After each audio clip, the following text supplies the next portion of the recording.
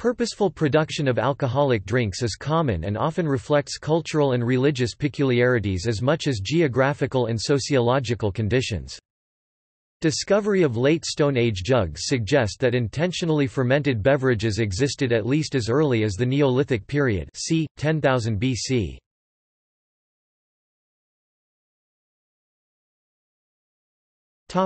Archaeological record.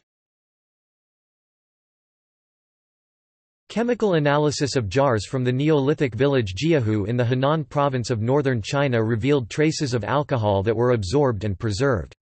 According to a study published in the Proceedings of the National Academy of Sciences, chemical analysis of the residue confirmed that a fermented drink made of grapes, hawthorn berries, honey, and rice was being produced in 7000–6650 BC. The results of this analysis were published in December 2004. This is approximately the time when barley beer and grape wine were beginning to be made in the Middle East. The earliest firm evidence of wine production dates back to 6000 BC in Georgia. 1-2. Evidence of alcoholic beverages has also been found dating from 3150 BC in ancient Egypt, 3000 BC in Babylon, 2000 BC in pre-Hispanic Mexico, and 1500 BC in Sudan. The medicinal use of alcohol was mentioned in Sumerian and Egyptian texts dating from about 2100 BC. The Hebrew Bible recommends giving alcoholic drinks to those who are dying or depressed, so that they can forget their misery. Proverbs chapter 31 verses 6–7. Wine was consumed in classical Greece at breakfast or at symposia, and in the 1st century BC it was part of the diet of most Roman citizens. Both the Greeks and the Romans generally drank diluted wine, the strength varying from 1 part wine and 1 part water, to 1 part wine and 4 parts water. In Europe during the Middle Ages, beer, often of very low strength, was an everyday drink for all classes and ages of people. A document from that time mentions nuns having an allowance of 6 pints of ale each day. Cider and pumice wine were also widely available. Grape wine was the prerogative of the higher classes. By the time the Europeans reached the Americas in the 15th century, several native civilizations had developed alcoholic beverages. According to a post-conquest Aztec document, consumption of the local wine pulque was generally restricted to religious ceremonies but was freely allowed to those who were older than 70 years. The natives of South America produced a beer-like beverage from cassava or maize, which had to be chewed before fermentation in order to turn the starch into sugar. Beverages of this kind are known today as kaim or chicha. This chewing technique was also used in ancient Japan to make sake from rice and other starchy crops. The ability to metabolize alcohol likely predates humanity, with primates eating fermenting fruit. In 2018, the world's oldest brewery was found, with residue of 13,000-year-old beer, in a prehistoric cave near Haifa in Israel when researchers were looking for clues into what plant foods the Natufian people were eating. This is 8,000 years earlier than experts had previously thought beer was invented.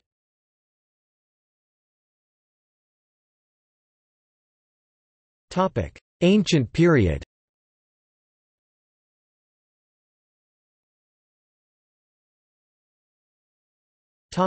Ancient China. The earliest evidence of wine was found in what is now China, where jars from Jiahu which date to about 7000 BC. This early rice wine was produced by fermenting rice, honey, and fruit. What later developed into Chinese civilization grew up along the more northerly Yellow River and fermented a kind of wangju from millet. The Zhou attached great importance to alcohol and ascribed the loss of the Mandate of Heaven by the earlier Xia and Shang as largely due to their dissolute and alcoholic emperors. An edict ascribed to c. 1116 BC makes it clear that the use of alcohol in moderation was believed to be prescribed by heaven. Unlike the traditions in Europe and the Middle East, China abandoned the production of grape wine before the advent of writing and, under the Han, abandoned beer in favor of wangju and other forms of rice wine. These naturally fermented to a strength of about 20% ABV. They were usually consumed warmed and frequently flavored with additives as part of traditional Chinese medicine. They considered it spiritual food, and extensive documentary evidence attests to the important role it played in religious life. In ancient times people always drank when holding a memorial ceremony, offering sacrifices to gods or their ancestors, pledging resolution before going into battle, celebrating victory, before feuding and official executions, for taking an oath of allegiance, while attending the ceremonies of birth, marriage, reunions, departures, death, and festival banquets. Marco Polo's 14th-century record indicates grain and rice wine were drunk daily and were one of the treasury's biggest sources of income. Alcoholic beverages were widely used in all segments of Chinese society, were used as a source of inspiration, were important for hospitality, were considered an antidote for fatigue, and were sometimes misused. Laws against making wine were enacted and repealed 41 times between 1100 BC and AD 1400. However, a commentator writing around 650 BC asserted that people will not do without beer. To prohibit it and secure total abstinence from it is beyond the power even of sages. Hence, therefore, we have warnings on the abuse of it. The Chinese may have independently developed the process of distillation in the early centuries of the Common Era, during the Eastern Han Dynasty.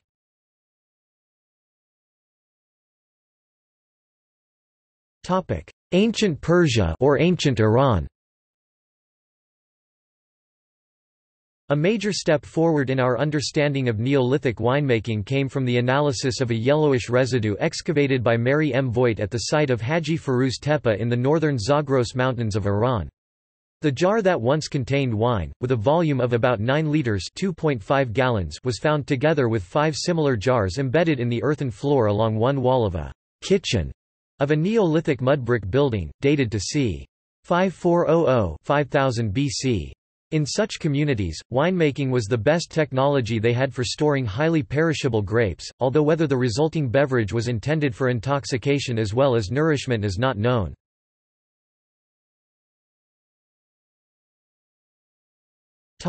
Ancient Egypt. Brewing dates from the beginning of civilization in ancient Egypt, and alcoholic beverages were very important at that time.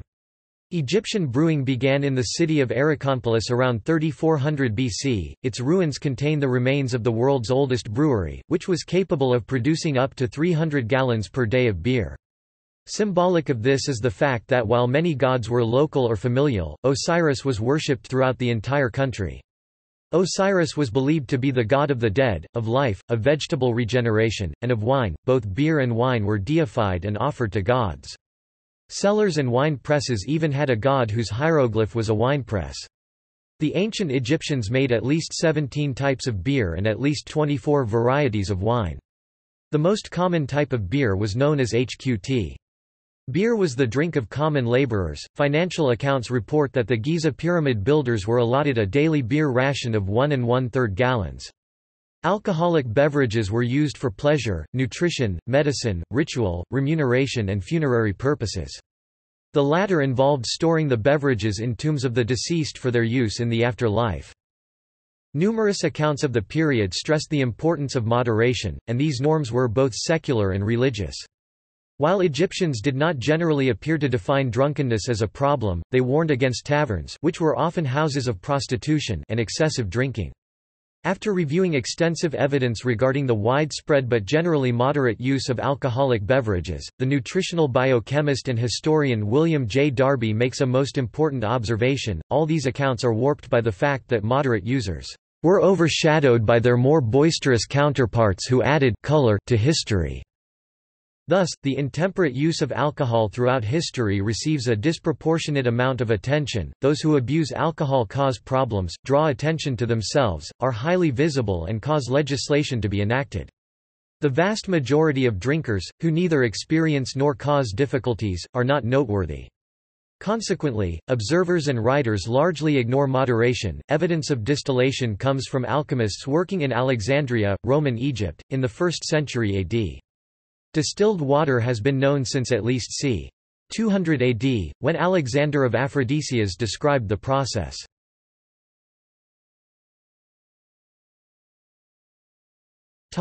Ancient Babylon. Beer was the major beverage among the Babylonians, and as early as 2700 BC they worshipped a wine goddess and other wine deities. Babylonians regularly used both beer and wine as offerings to their gods. Around 1750 BC, the famous Code of Hammurabi devoted attention to alcohol. However, there were no penalties for drunkenness, in fact, it was not even mentioned. The concern was fair commerce in alcohol. Although it was not a crime, the Babylonians were critical of drunkenness.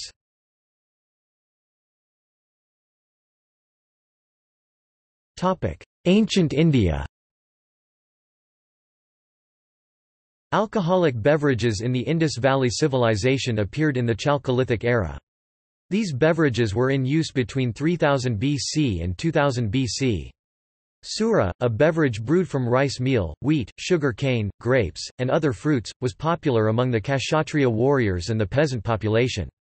Sura is considered to be a favorite drink of Indra. The Hindu Ayurvedic texts describe both the beneficent uses of alcoholic beverages and the consequences of intoxication and alcoholic diseases.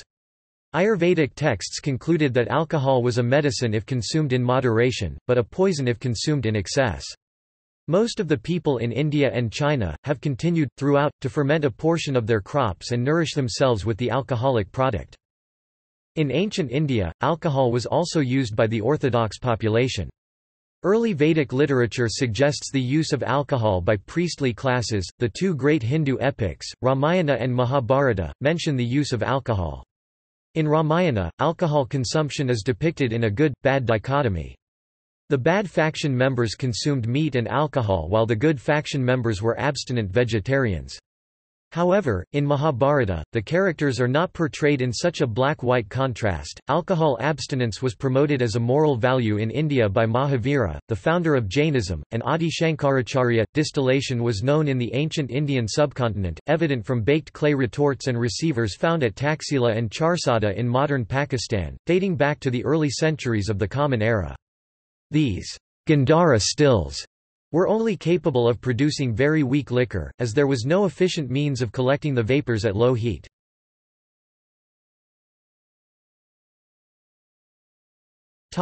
Ancient Greece. While the art of wine-making reached the Hellenic Peninsula by about 2000 BC, the first alcoholic beverage to obtain widespread popularity in what is now Greece was mead, a fermented beverage made from honey and water. However, by 1700 BC, wine-making was commonplace. During the next 1,000 years wine drinking assumed the same function so commonly found around the world, it was incorporated into religious rituals. It became important in hospitality, used for medicinal purposes, and became an integral part of daily meals. As a beverage, it was drunk in many ways, warm and chilled, pure and mixed with water, plain and spiced. Alcohol, specifically wine, was considered so important to the Greeks that consumption was considered a defining characteristic of the Hellenic culture between their society and the rest of the world. Those who did not drink were considered barbarians. Contemporary writers observed that the Greeks were among the most temperate of ancient peoples. This appears to result from their rules stressing moderate drinking, their praise of temperance, and their avoidance of excess in general. An exception to this ideal of moderation was the cult of Dionysus, in which intoxication was believed to bring people closer to their deity. While habitual drunkenness was rare, intoxication at banquets and festivals was not unusual. In fact, the symposium, a gathering of men for an evening of conversation, entertainment and drinking, typically ended in intoxication. However, while there are no references in ancient Greek literature to mass drunkenness among the Greeks, there are references to it among foreign peoples. By 425 BC, warnings against intemperance, especially at symposia, appeared to become more frequent. Xenophon (431–351 BC) and Plato (429–347 BC) both praised the moderate use of wine as beneficial to health and happiness, but both were critical of drunkenness, which appears to have become a problem. Plato also believed that no one under the age of 18 should be allowed to touch wine. Hippocrates circa 460–370 BC identified numerous medicinal properties of wine, which had long been used for its therapeutic value. Later, both Aristotle 384–322 BC and Zeno circa 336–264 BC were very critical of drunkenness. Among Greeks, the Macedonians viewed intemperance as a sign of masculinity and were well known for their drunkenness. Their king, Alexander the Great (356–323 BC), whose mother adhered to the Dionysian cult, developed a reputation for inebriety.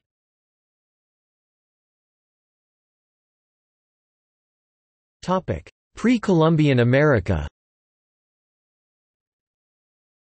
Several Native American civilizations developed alcoholic beverages.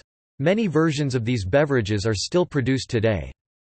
Pulque, or Octli, is an alcoholic beverage made from the fermented juice of the maguey, and is a traditional native beverage of Mesoamerica. Though commonly believed to be a beer, the main carbohydrate is a complex form of fructose rather than starch. Pulque is depicted in Native American stone carvings from as early as AD 200.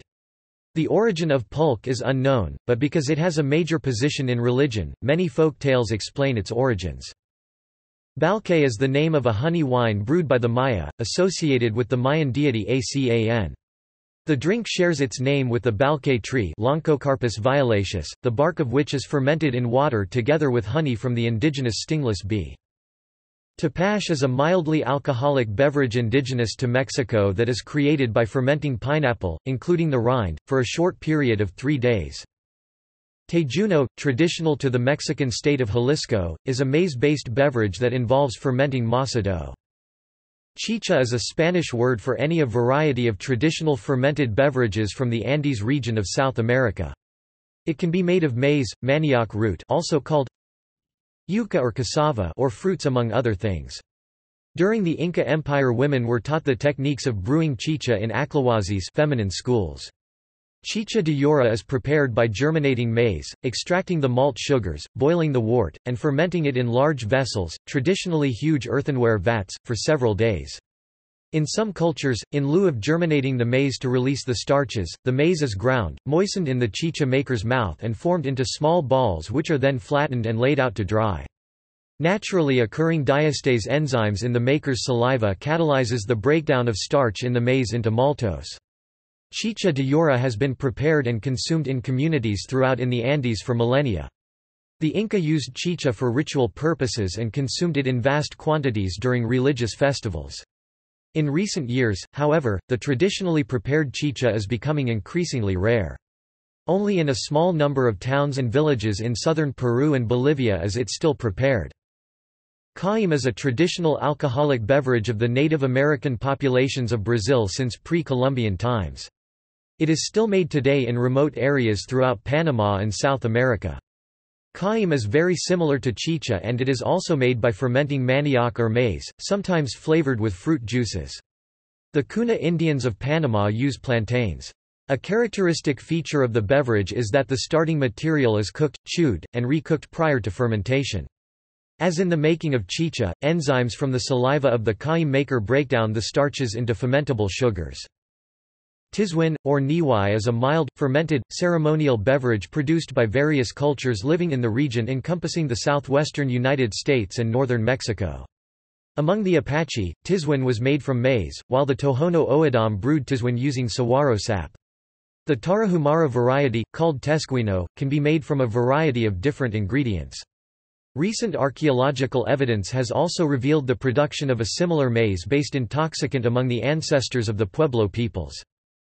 In addition, the Iroquois fermented sap from the sugar maple tree to produce a mildly alcoholic beverage.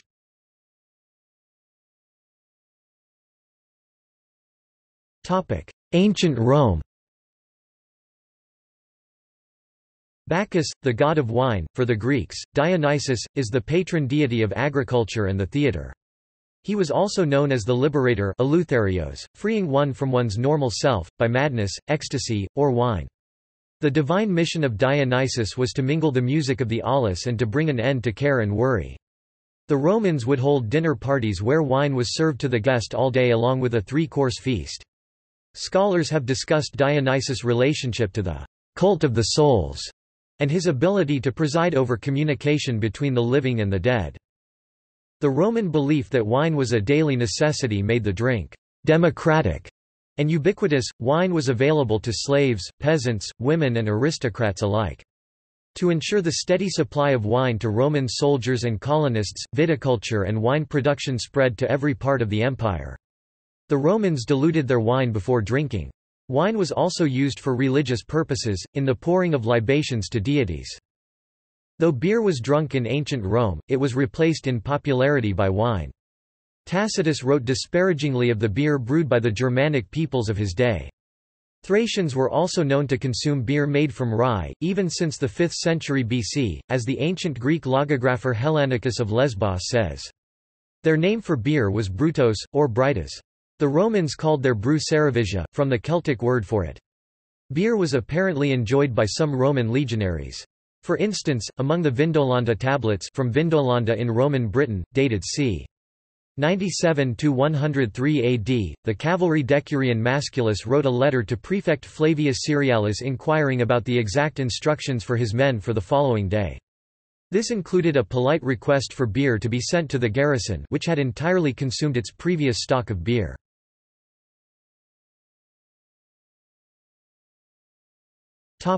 Ancient Sub-Saharan Africa. Palm wine played an important social role in many African societies.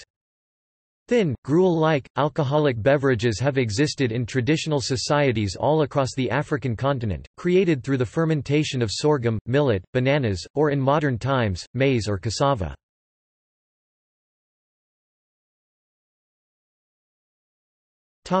Medieval period.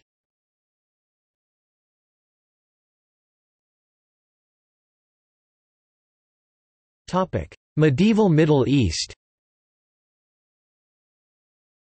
Middle Eastern scientists used distillation extensively in their alchemical experiments, the most notable of whom were the Persian Arab Habir ibn Hayyan Geber, the Arab al-Kindi and the other Persian scientist Muhammad ibn Zakaria al-Razi Geber is acknowledged to be the father of the science of chemistry.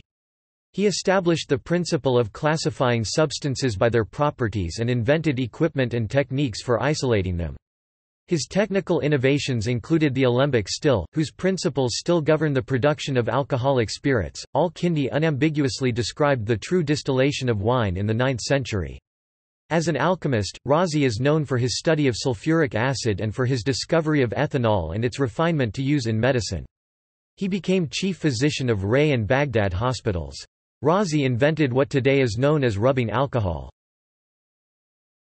Medieval China and medieval India. Distillation in China could have begun during the Eastern Han Dynasty during the 1st and 2nd centuries, but the earliest archaeological evidence found so far indicates that the true distillation of alcohol began sometime during the Jin or Southern Song dynasties. A still has been found at an archaeological site in Qinglong, Hebei, dating to the 12th century. In India, the true distillation of alcohol was introduced from the Middle East. It was in wide use in the Delhi Sultanate by the 14th century.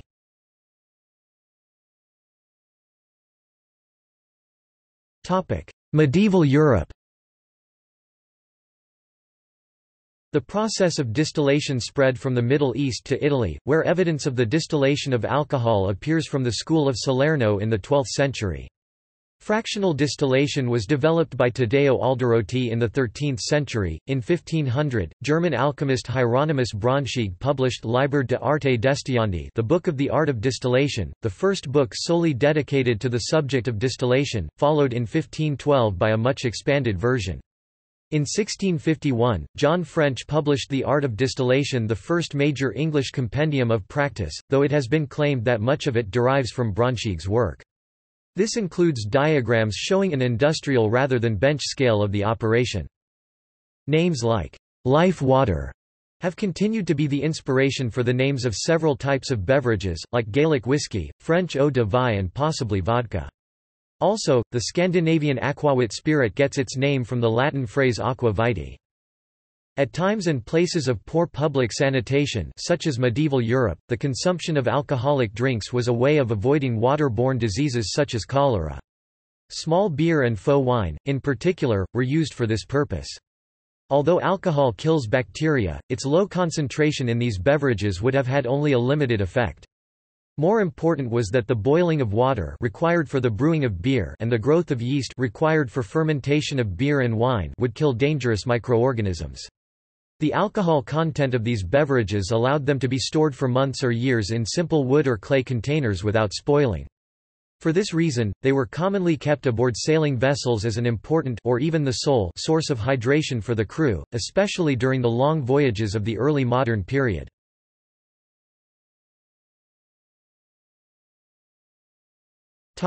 Modern period.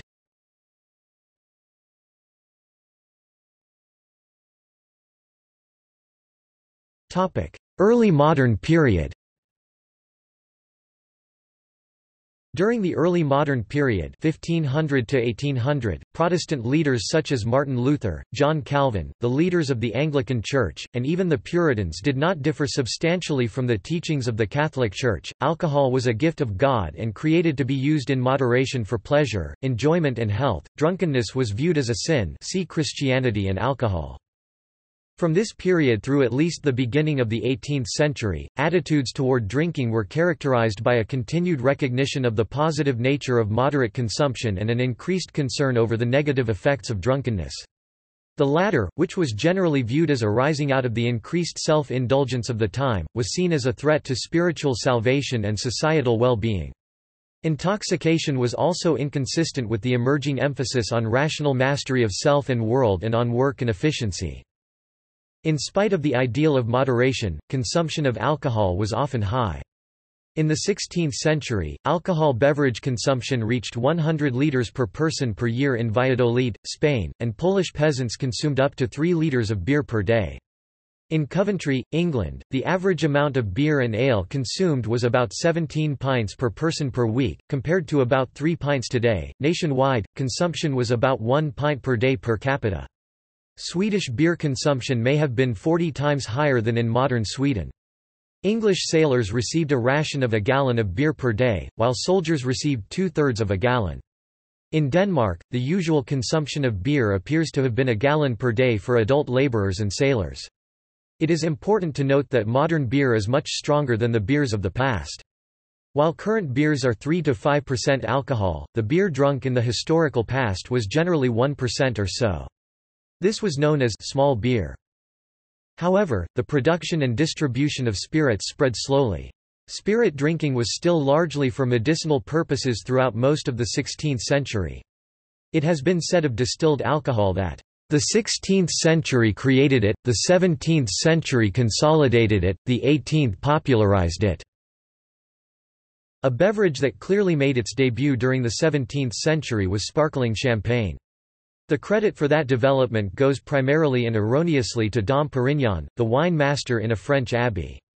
Although the oldest recorded sparkling wine is Blanquette de Limoux, in 1531, the English scientist and physician Christopher Merritt documented the addition of sugar to a finished wine to create a second fermentation 6 years before Dom Perignon joined the Abbey of Hautevillers and almost 40 years before it was claimed that he invented champagne.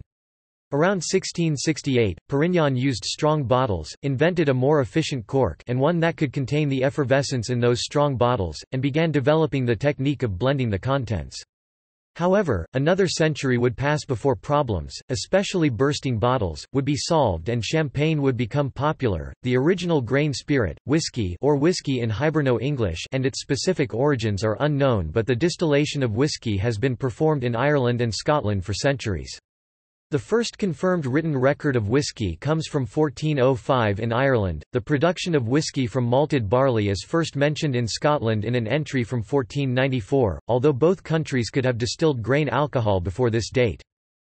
Distilled spirit was generally flavored with juniper berries. The resulting beverage was known as genever, the Dutch word for juniper. Quote, "The French changed the name to Geneviève, which the English changed to Geneva, and then modified to gin. Originally used for medicinal purposes, the use of gin as a social drink did not grow rapidly at first. However, in 1690, England passed an act for the encouraging of the distillation of brandy and spirits from corn, and within 4 years the annual production of distilled spirits, most of which was gin, reached nearly 1 million gallons. It should be noted that corn in the British English of the time meant grain in general, while in American English, corn refers principally to maize. The dawn of the 18th century saw the British Parliament pass legislation designed to encourage the use of grain for distilling spirits. In 1685, consumption of gin had been slightly over 1/2 million gallons, but by 1714 it stood at 2 million gallons. In 1727, official declared and taxed production reached 5 million gallons. 6 years later, the London area alone produced 11 million gallons of gin. The English government actively promoted gin production to utilise surplus grain and to raise revenue. Encouraged by public policy, very cheap spirits flooded the market at a time when there was little stigma attached to drunkenness and when the growing urban poor in London sought relief from the newfound insecurities and harsh realities of urban life. Thus developed the so-called gin epidemic. While the negative effects of that phenomenon may have been exaggerated, Parliament passed legislation in 1736 to discourage consumption by prohibiting the sale of gin in quantities of less than 2 gallons and raising the tax on it dramatically. However, the peak in consumption was reached 7 years later, when the nation of 6.5 million people drank over 18 million gallons of gin. And most was consumed by the small minority of the population then living in London and other cities. People in the countryside largely consumed beer, ale, and cider. After its peak, gin consumption rapidly declined. From 18 million gallons in 1743, it dropped to just over 7 million gallons in 1751 and to less than 2 million by 1758, and generally declined to the end of the century. A number of factors appear to have converged to discourage consumption of gin. These include the production of higher quality beer of lower price, rising corn prices and taxes which eroded the price advantage of gin, a temporary ban on distilling, an increasing criticism of drunkenness, a newer standard of behavior that criticized coarseness and excess, increased tea and coffee consumption, an increase in piety and increasing industrialization with a consequent emphasis on sobriety and labor efficiency. While drunkenness was still an accepted part of life in the 18th century, the 19th century would bring a change in attitudes as a result of increasing industrialization and the need for a reliable and punctual workforce. Self-discipline was needed in place of self-expression, and task orientation had to replace relaxed conviviality. Drunkenness would come to be defined as a threat to industrial efficiency and growth. Ethanol can produce a state of general anesthesia and historically has been used for this purpose. Dundee et al., 1969. Problems commonly associated with industrialization and rapid urbanization were also attributed to alcohol. Thus, problems such as urban crime, poverty, and high infant mortality rates were blamed on alcohol, although it is likely that gross overcrowding and unemployment had much to do with these problems. Over time, more and more personal, social and religious, moral problems would be blamed on alcohol. And not only would it be enough to prevent drunkenness, any consumption of alcohol would come to be seen as unacceptable.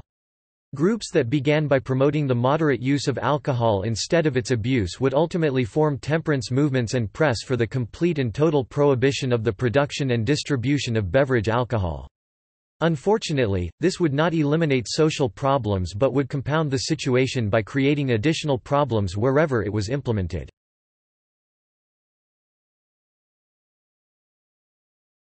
The 13 Colonies.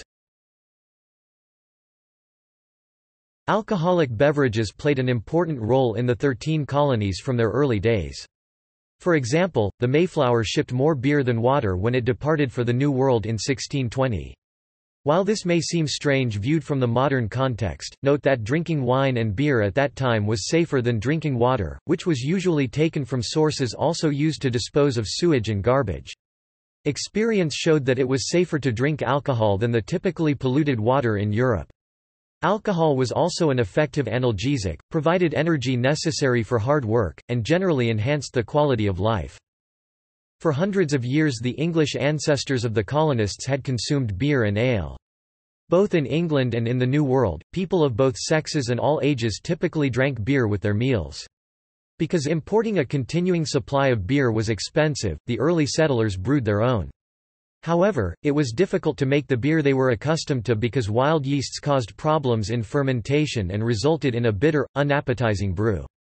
Although wild hops grew in New England, hop seeds were ordered from England in order to cultivate an adequate supply for traditional beer. In the meantime, the colonists improvised a beer made from red and black spruce twigs boiled in water, as well as a ginger beer. Beer was designated XX, or XXX according to its alcohol content. The colonists also learned to make a wide variety of wine from fruits. They additionally made wine from such products as flowers, herbs, and even oak leaves. Early on, French vine growers were brought to the New World to teach settlers how to cultivate grapes.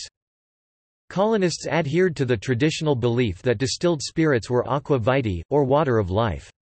However, rum was not commonly available until after 1650, when it was imported from the Caribbean. The cost of rum dropped after the colonists began importing molasses and cane sugar directly and distilled their own rum. By 1657, a rum distillery was operating in Boston. It was highly successful, and within a generation the production of rum became colonial New England's largest and most prosperous industry. Almost every important town from Massachusetts to the Carolinas had a rum distillery to meet the local demand, which had increased dramatically. Rum was often enjoyed in mixed drinks, including flip. This was a popular winter beverage made of rum and beer sweetened with sugar and warmed by plunging a red-hot fireplace poker into the serving mug. Alcohol was viewed positively while its abuse was condemned. Increase Mather d. 1723 expressed the common view in a sermon against drunkenness: "Drink is in itself a good creature of God, and to be received with thankfulness, but the abuse of drink is from Satan, the wine is from God, but the drunkard is from the devil."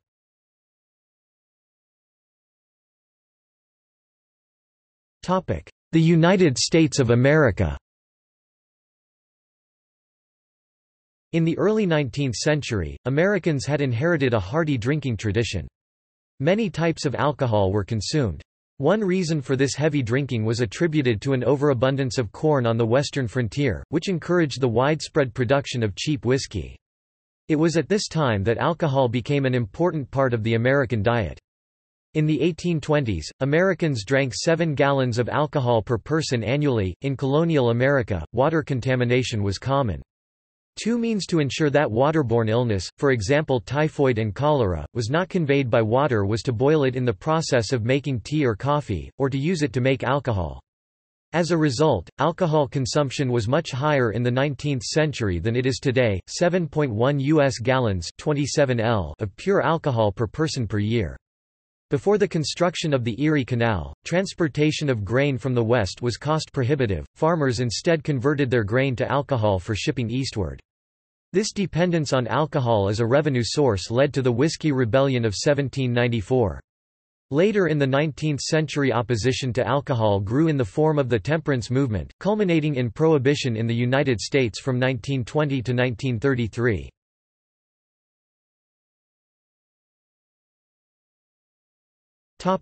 See also: History of beer, History of wine, Food history, Alcohol and Drugs History Society, Distilled beverage includes history section, Drink portal, History portal.